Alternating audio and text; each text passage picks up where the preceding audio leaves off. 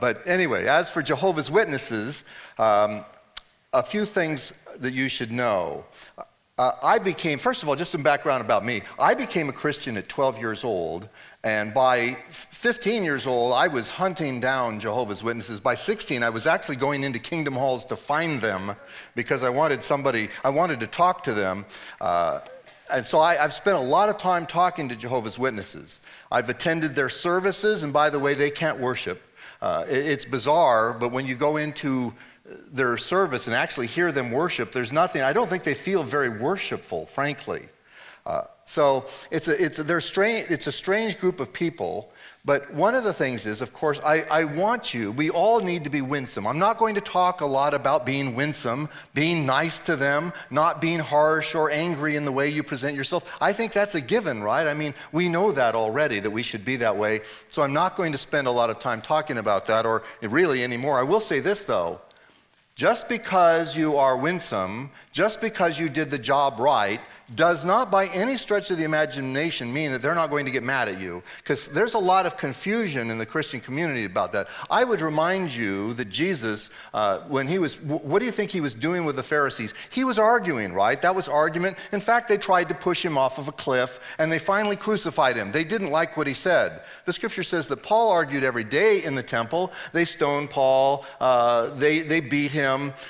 He started, because of his preaching, a riot was started in Ephesus. So you say, was Paul and Jesus, were they not doing the job right? Well, I think they were. And I say, WWJD, we need to be winsome. Yes, we need to be kind and gentle towards those we're preaching to. But do not be confused that just because they get angry, you've done something wrong, because that just isn't the case.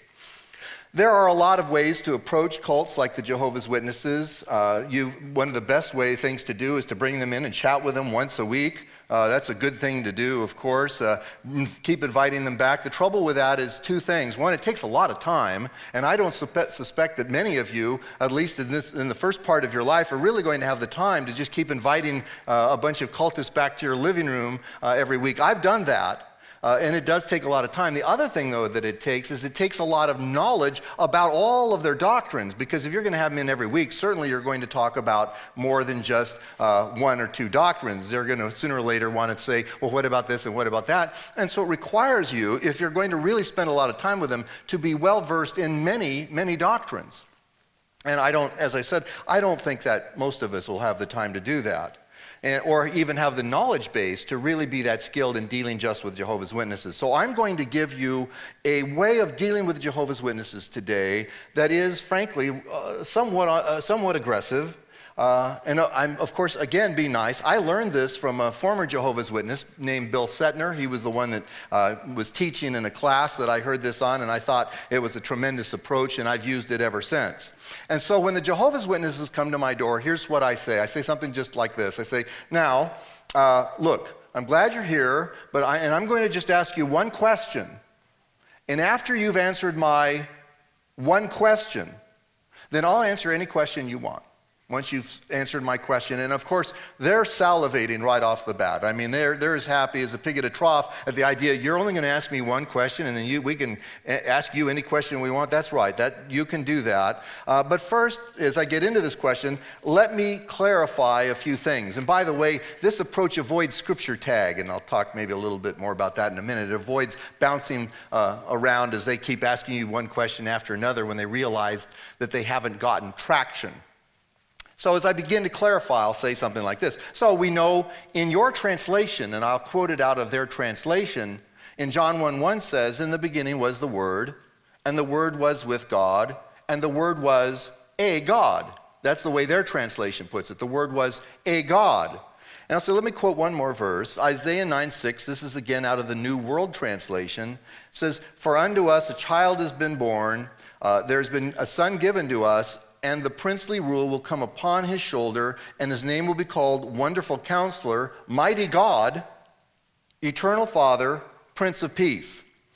So now that I've just given a couple of scriptures to just begin the conversation or to think about, I'll say, now let me clarify.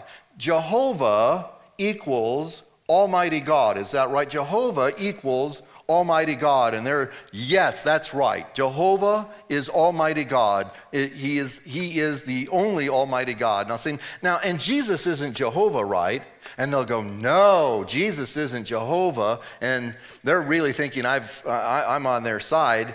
And I'll say, now Jesus is a mighty God. Isn't that correct? Jesus is a mighty God. He's not Jehovah, right? He's a mighty God by your view. That's what your scriptures just said in the 2 verses we read. And the word was a God, and then it says, be called Wonderful Counselor, Mighty God. So Jesus is a mighty God, but he's not Almighty God Jehovah. Isn't that correct? And they'll say, oh yeah, you've got that exactly right. Jesus isn't Jehovah, he's a mighty God. Jehovah is Almighty God. And then I'll say, now Jehovah is Jehovah a true God or a false God? And they'll say, Jehovah is a true God, of course. Well, duh, he better be a true God. And then I'll say, okay, but is Jesus a true God or a false God? And this, usually they'll pause right there for a moment. They'll go, he's a true God. Well, of course, I've never heard them say he was a false God. That would be untenable, right? To say, I think Jesus is a false God. I mean, the scripture speaks very highly of him being a mighty God. And, Jesus obviously is a true God. But they'll pause on that because I think they begin to suspect there's going to be problems, and indeed there are. And so then I'll say, well, so here's my question. How can you believe if Jehovah is true Almighty God and Jesus is true a mighty God? You have two true gods, but the scripture says you can only have one God. How do you justify that? And that's where the wheels, frankly, begin to come off the wagon. Because, and I'll point out, in their translation again, the New World Translation says, before me no God was formed, neither shall there be any after me. So there you have it again. Before me no God is formed. I didn't quote it quite right. It says, and after me there continued to be none. There's no other gods. In Isaiah 44:6, their translation says, I am the first and I am the last, and besides me there is no God. And that puts them in a very awkward position. By the way, at this point I might say, well, you guys are polytheists. And they certainly do not like the idea that they're polytheists, and I'll talk about that more in just a moment. But so they will then respond, and I'm going to give you the kinds of responses so that you just can have these in your mind. Like I say, you can find all of this on my blog, clayjones.net. But one of the responses they'll give is, oh, well, this is a capital G God. Before me, besides me, there is no capital G God. Well, of course, I'll point out to that the Hebrew doesn't have capitals. There's no capitals in Hebrew. That's the first problem with that. And so the New World translators have put a capital G in there. But what are they trying to say? Why are they doing that? Because they're trying to say, by capitalizing the G in that God, there is no God besides me. They're trying to say there's no Almighty God beside me, because that's exactly what they want to say. There's other gods, but there's only one Almighty God. The trouble is, very simply, that the Hebrew doesn't say that. The Hebrew doesn't teach that. It just simply says there is no God besides me. That's all it says. There is no God besides me. Now, if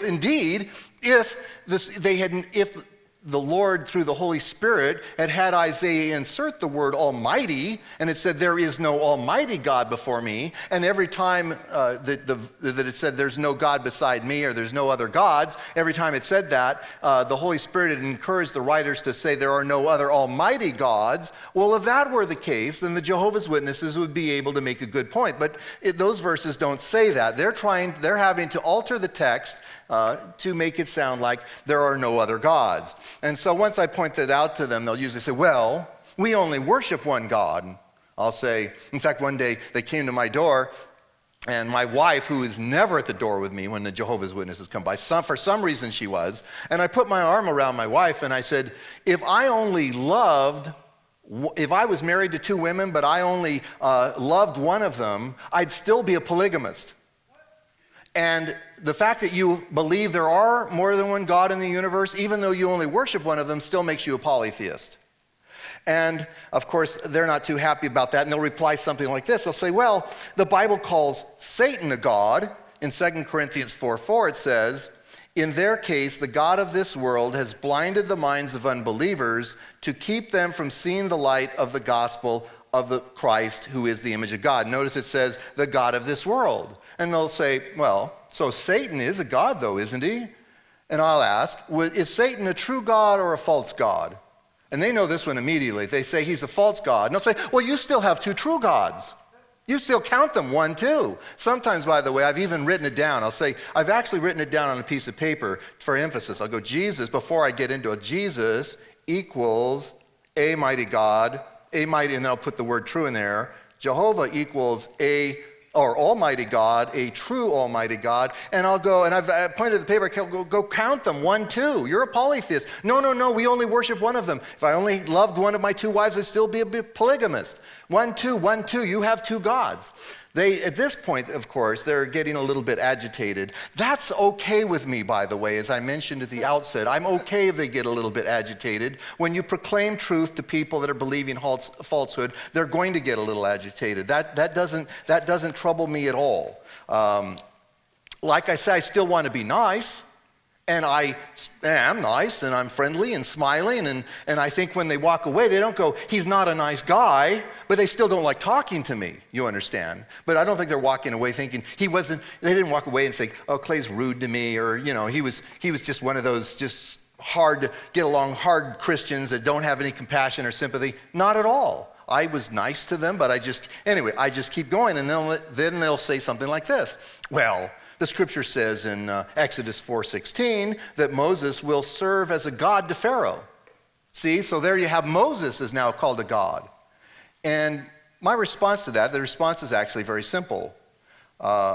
When the scripture says that Moses will serve as God to Pharaoh, that Moses will serve as God to Pharaoh, that's different, isn't it? Some of the translations will say that Moses will be like God. Do you see the difference between saying someone will be as a god or like a god to Pharaoh? That there's something different about that, isn't there, than saying, and Moses will be God to Pharaoh. For instance, if I said there was an older woman and I said, she's like a mother to me, unless I'm actually talking about the woman who gave me birth, if I'm talking about another woman, I don't mean when I say she's like a mother to me that she actually gave birth to me. You understand? There's a big difference in saying something is as a god or like a god and saying that this actually being is actually God, that Moses is going to be God.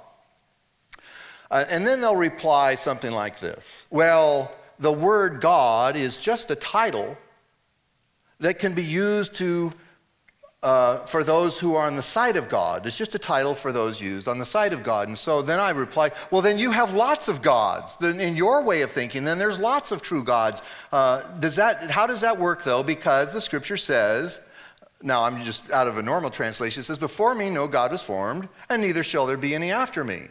But now you're telling me that verse is somehow incorrect. So how do you justify these things? Then they'll say something like this. Again, it's interesting because they'll go back and they'll start to recycle. Yeah, but again, we only worship one God. I'm not talking about who you worship.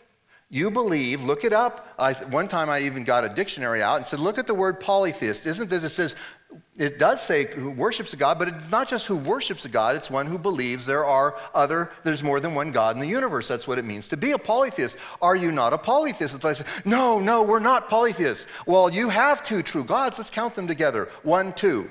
That's 2, right? This is 1, this is another, 1, 2. This is 2 true gods. You have 2 true gods. Oh no, that's not right. We only worship one God. And again, I keep saying, I'm not asking how many gods you worship. And now I start using a little bit of logic on them, and I think this is kind of fun, actually, and it's worked out really well. I had a Jehovah's Witness on the radio with me, well-known Jehovah's Witness, and I pulled this on him to some great success, as a matter of fact. I said, now, can you think of any time in the English language where we say something is only true, or in any language where we say there's only one true in that category without it making everything else false? Do you understand? One true blank, and I'd say fill in the blank. Fill in anything else that you can think of, anything else. Give me any other examples. It doesn't matter what area, what arena of thought you were talking about. Give me something else. There is one true blank. Fill that in where it doesn't make everything else in that category false. And I've pushed this and push it and push it nicely, but I push it and push it. See, because that's the way it works, right? If there's only one true something, then everything else in that category is false. And so, and one of their favorite verses is, and this is a verse they'll quote right away, is John 17:3, which in the New World Translation reads like this. This means everlasting life. They're taking in the knowledge of you, the only true God, and of the one whom you sent forth, Jesus Christ. And they'll say, see, Jehovah is the only true God. And I'll say, right, but you've already admitted that Jesus was also a God, so then he must be a false God. But you've already said that Jesus was a true God, so that doesn't, how do you explain that? Well, of course, they can't explain that. And I'll keep going back, count them, 2 true gods, but this says that they would know you, the only true God. That means everything else in the category of God must be a false God, or that verse just isn't true. And the scripture says in 1 Corinthians 8:4-6, there is no God but one. For even though there are so-called gods, whether in heaven or on earth, just as there are many gods and many lords, there's actually for us one God, the Father, out of whom all things are, and we for him, and there is one Lord, Jesus Christ, through whom all things are, and we through him. It sounds a little stilted because I'm reading again from the New World Translation, but notice it says, there's no God but one. Well, again, and they will bring the scripture up, but you've already admitted you in your way of thinking, there's at least 2 true gods. How do you reconcile this?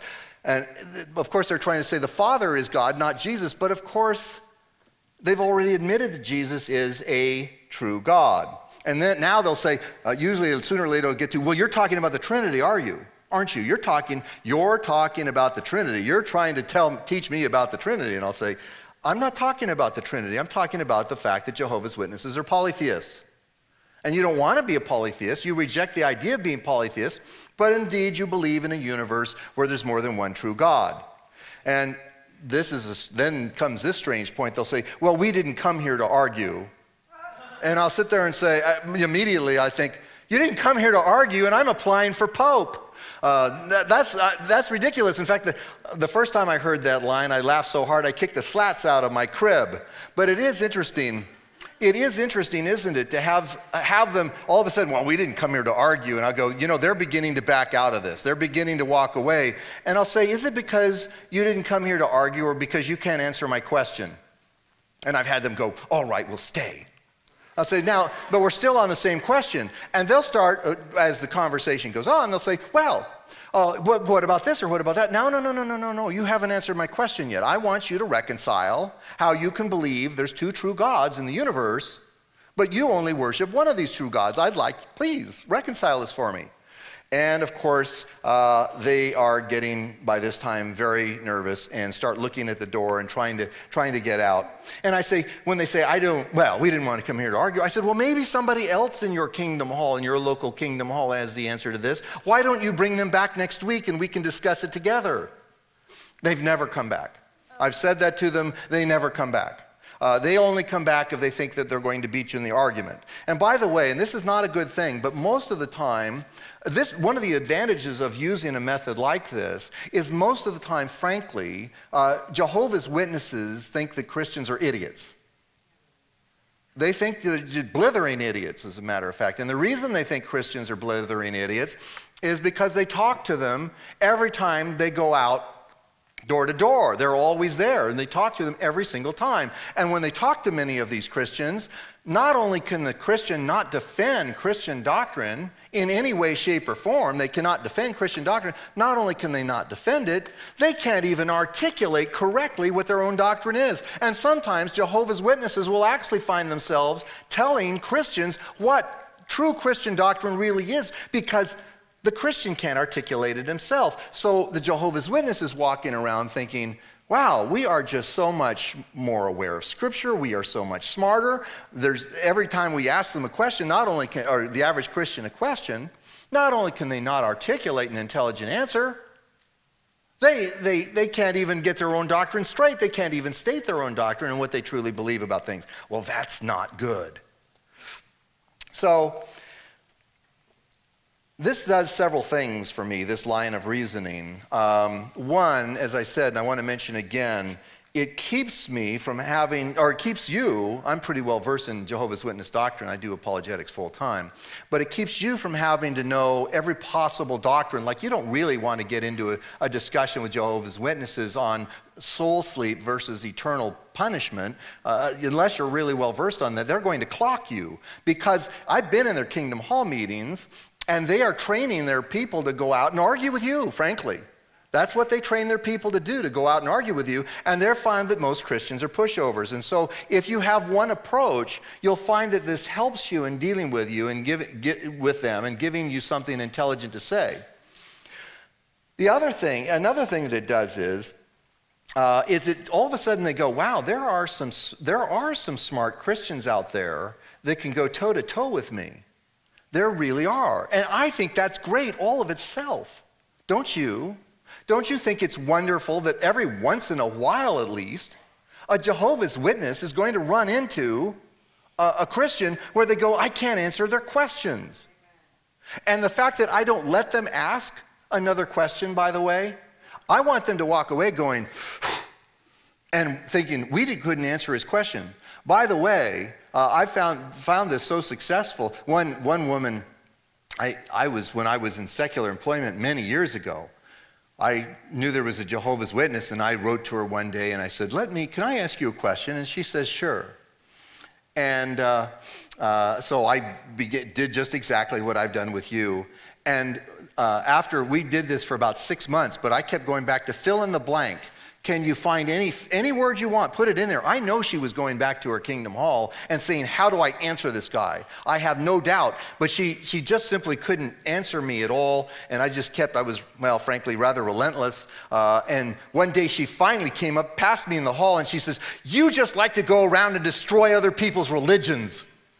And I thought, well, no. Well, yes, I do, actually. What am I saying? Of course I like to destroy other people's religions. Every other religion is false. If Christianity is true, then every other religion is false. And yes, I didn't put it that way to her, of course, but you'll notice that she just simply was crumpling under the weight of the argument. Another thing that this line of reasoning does, is it's actually very sneaky. When they say you're talking about the Trinity, I do push that off and say, no, right now I'm only talking about the fact that you're a polytheist, but think about this. This is the logic, these underlying questions are the logic of the Trinity.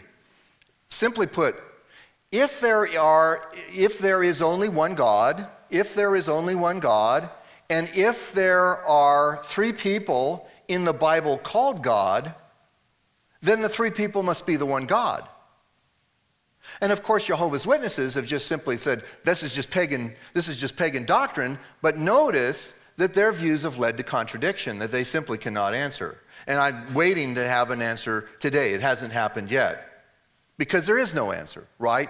And this does then set up the idea for the Trinity. So I'm actually accomplishing that by just pointing out that their view leads to polytheism. I am encouraging them to rethink the Trinity. Finally, and of course related to this, they think that the Trinity is a pagan doctrine. But to show them, to give them some reason to believe that it's not a pagan doctrine, that there's good reason to hold this, I think we've accomplished quite a bit to keep doing this. Also, doing this kind of approach keeps them from playing what I call scripture hit and run. And we do this with every religion does this, every belief system, atheists do that. What they do is they will hit you with their best shot, and when they see that you can answer it, what do? When they see that you're gaining traction in answering their best shot, what do? They go to the next subject. And in my young years, we just keep changing subjects, because as soon as they realized that I'd gained traction in a particular point, they just switch subjects. With this, by the way, I don't just do this with Jehovah's Witnesses. I do this with Mormons. I do this with atheists. I do this with anyone I'm debating with. I debated this gal on whether or not Jesus was a real person. That blog's entitled, Jesus Isn't a Real Person, ? That's dumb. I have created blog titles. But This one woman went around and around with me, and I just simply wouldn't let her go until she finally went, okay. She says, at the end of the blog, and you know this is good, she says, okay, tell everybody you won, Dr. Jones. And that was, I never heard from her again. Well, okay, good. At least we've established that Jesus was a real person. We've accomplished something. So don't let people, so just in general, not just with Jehovah's Witnesses, if you've got an important point to make, do not allow the person you're talking to change the subject until they've either agreed with you or they've just simply left. Because there's just no point in it. I debated with a Buddhist for quite some time. Before we even began, I said, look, before we begin, we have to agree that contrary statements cannot be true. Buddhists think that contrary statements can be true. I said, contrary statements cannot be true. And until you agree with that, I'm not going to argue any further. And she'd want to bring up this or that or the other thing. I'd say, no. We have to agree. Because what's the point? You can say that abortion is right, which she thought it was. And I can say abortion is wrong, but if contradictory statements can be true, then we're both right and both wrong at the same time and in the same way. So what's the point of moving on any further? Finally, she says, okay, fine, contradictory statements can't be true. But frankly, that means you just gave up Buddhism. You understand? So I really do encourage you in any kind of argument, whether it's with a Jehovah's Witness or anyone else, to stick to your guns. If you've got an important point, they either need to convince you that you're wrong or they need to agree with you that you're right. Otherwise, don't leave it. Don't allow people to keep switching the subject on you. Finally, what does all this come out to be? We need to be studied, prayerful, and I do mean on our knees prayerful, people who can articulate arguments. This is like chess for me, by the way. I love computer chess. And I used to like playing people, but I find the computer does a good job and I can take a move back if I get trapped. But well, one of the things that I learned is, to be a master in computer, and here's my analogy for the cults, to be a master in chess, you have to basically memorize all the openings. You know the strengths and weaknesses of every chess opening. The Nimzo-Indian, the Queen's Gambit accepted, Queen's Gambit declined. You know the Nimzo-Indian defense. You know all this stuff, right? You know how they all work. Well, I'm never going to be a master, so I thought I'm just going to learn Queen's Gambit, which is a powerful opening. And I thought, I'm going to study every aspect of Queen's Gambit, and as long as I get to play white, whoa, the other guy's in trouble, the average player, because they're not used to it. What I'm saying, of course, is if you learn a good approach with the cults, just keep using it. And by the way, they're coming to your door. You're not seeking them out. So I think you have every right to say, okay, you've come to my door. Answer my question first. If you successfully answer my question, I'll answer any question you want. They're never going to answer this question because it is at the heart of the Trinity. It shows them to be polytheists. It's never going to work. And so the scripture says in Titus chapter 2:13, we wait for the blessed hope, the glorious appearing of our great God and Savior, Jesus Christ. That's right. We wait for our great God and Savior, Jesus Christ. One more mention. Clay, if you can get all of this again, look up a question Jehovah's Witnesses can't answer under clayjones.net, and all of this will be here so that you didn't have to write furiously, which I don't think anybody was in the mood to do anyway. Biola University offers a variety of biblically centered degree programs, ranging from business to ministry to the arts and sciences. Visit biola.edu to find out how Biola could make a difference in your life.